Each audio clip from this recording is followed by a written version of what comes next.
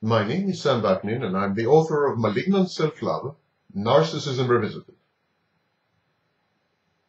The narcissist was conditioned from an early age of abuse and trauma to expect the unexpected.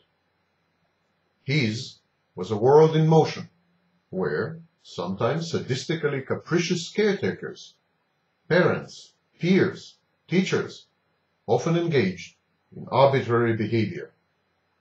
The narcissist was trained to deny his true self and nurture a false one. Having invented himself, the narcissist sees no problem in reinventing that which he had designed in the first place. The narcissist is his own creator, his own God, hence his grandiosity. Moreover, the narcissist is a man for all seasons, forever adaptable, constantly imitating and emulating, a human sponge, a zealot, a perfect mirror, a non-entity that is at the same time all entities combined. The narcissist is best described by Heidegger's phrase, being and nothingness. Into this reflective vacuum, this sucking black hole, the narcissist attracts the sources of his narcissistic supply, you. To an observer, the narcissist appears to be fractured, broken, discontinuous. Pathological narcissism has been compared to dissociative identity disorder, also known as multiple personality disorder. By definition, the narcissist has at least two selves. His personality is very primitive and disorganized and even chaotic. Living with a narcissist is a nauseating experience not only because of what he is, but because of what he is not. He is not a fully formed human being, but a dizzyingly kaleidoscopic gallery of mercurial images.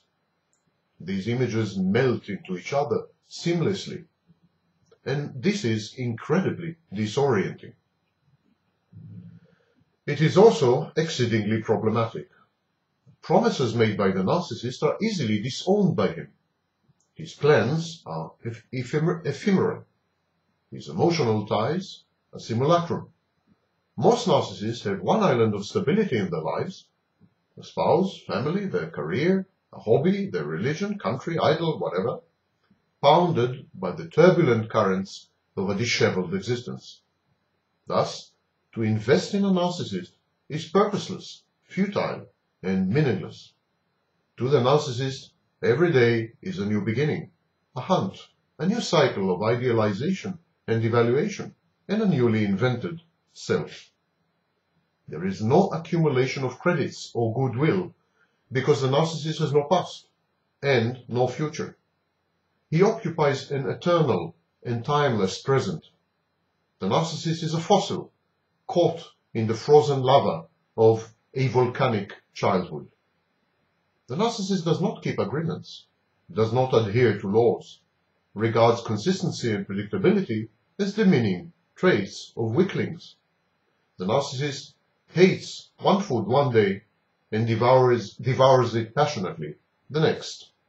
He hates you one day and devours you passionately the next.